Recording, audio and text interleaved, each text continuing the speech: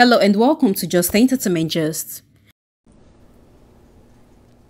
It was a very nerve-wracking and at the same time a big honor. That magic, that excitement, to see the fans, to see the crowd, to see show business again. It took a lot. During a recent interview with Vogue for the Life in the Looks series on YouTube, Céline Dion not only reflected on her fashion choices over the years, but the 56-year-old Canadian legend also took the time to emotionally open up about a mustard yellow Valentino coat that she wore to the 2024 Grammys and never took off.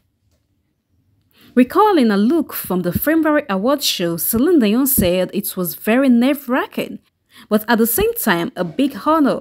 That magic, that excitement.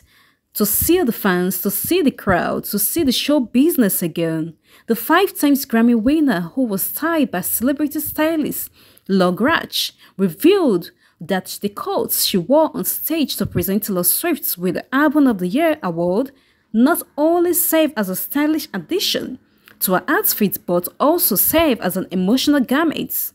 Céline Dion said you can walk on stage with a coat, you can do whatever you want in fashion, have a good time, wear that coat, own that coat, go for it, and it made her felt better for a moment to hold on to this coat, to hide herself a little bit from these little things. During the interview, Céline Dion began to sing the words from her 2019 song, Imperfection. Crying, I got my own imperfection, I got my own. Then she stated, so we did it. Céline Dion also spoke about surprising fans at the Grammy this year despite battling a rare and incurable neurological disorder called stiff person syndrome, which she was diagnosed with in 2022.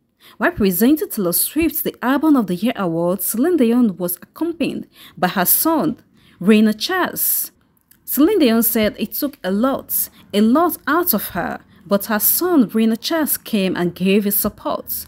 And to present the award, the Album of the Year to Taylor Swift, it was an honor because she's having the time of her life and she's the one who is presenting it to her. And she said it's always very, very touching when you have a standing ovation. Thanks for watching. Please don't forget to subscribe, like and click notification bell.